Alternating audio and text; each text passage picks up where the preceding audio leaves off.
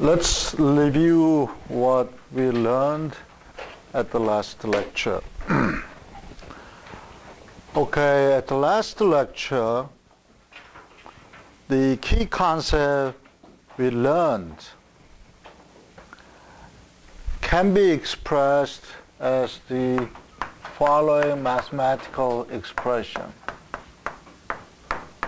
Okay, y is the displacement of a string, and that depends on the position as well as the time.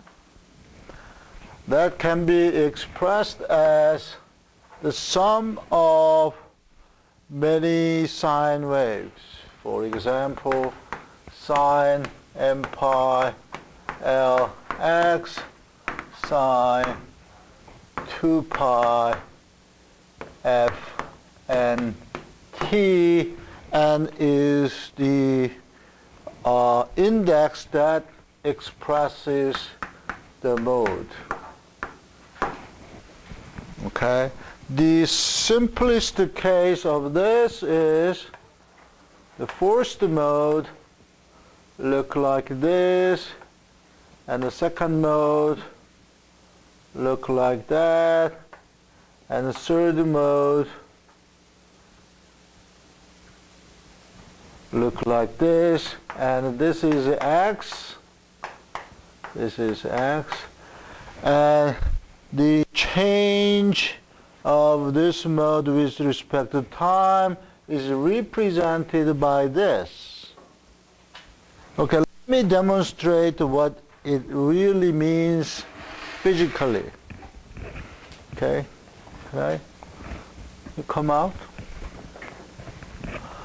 Okay, this essentially means that, yeah, okay, means that any arbitrary vibration in space can be expressed as the sum of this mode. Okay, this is the first mode because this is the easiest mode to make, and the second mode, I don't know whether I can make it, but let me try.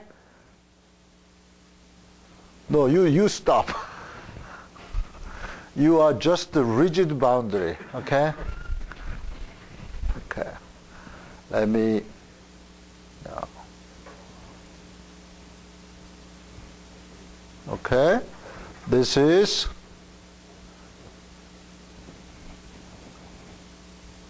second mode. As you can see, from this point to this part, there's a nodal point, and this part move up, and this part move up, this part move down. So there is a phase difference of a pi. And then third mode,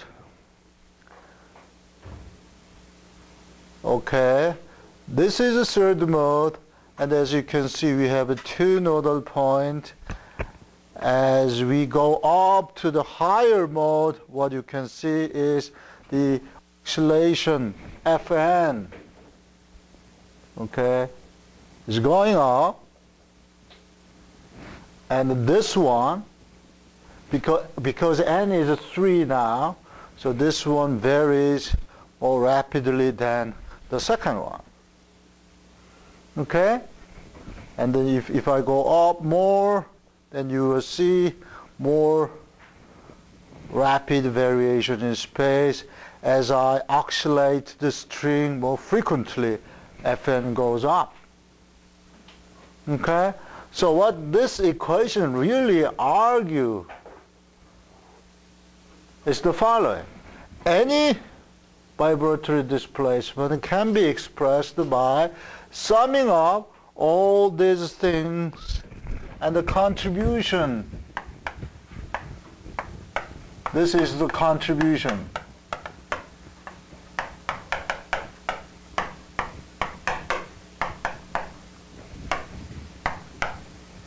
to yxt. Okay?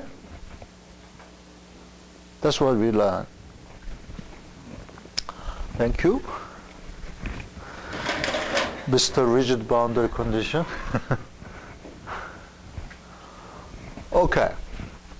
So this means that any response can be expressed summing all these things. If you see the appendix 1, and you will find out how to get AN. We normally use the property, orthogonal property of normal mode. That simply says that if we multiply sine n pi Lx over here and integrate from here to there, then we will get the contribution of sine n pi over L, because sine n pi over Lx multiplied by sine n pi over L is sine square, and the sine square is 1 minus cosine square divided by 2. Therefore, we have the contribution. We can get the contribution. Okay?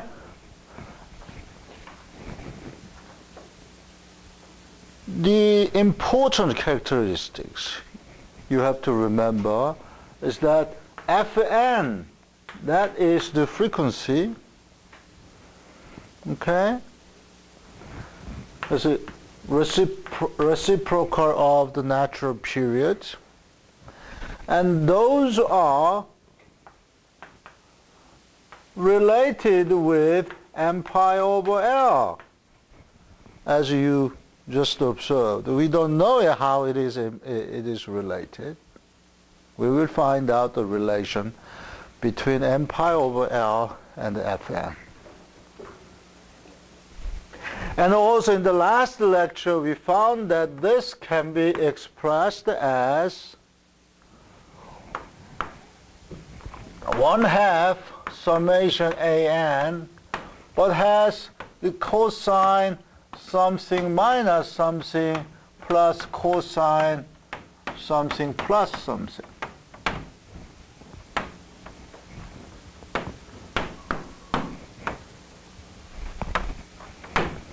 In other words, this waves we often call standing wave because the wave does not propagate,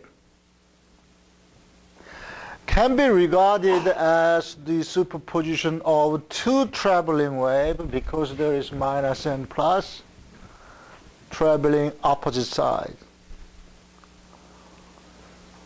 Okay? So we concluded that this type of vibration is a special case of a traveling wave.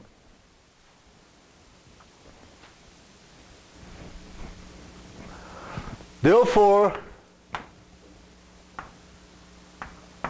one could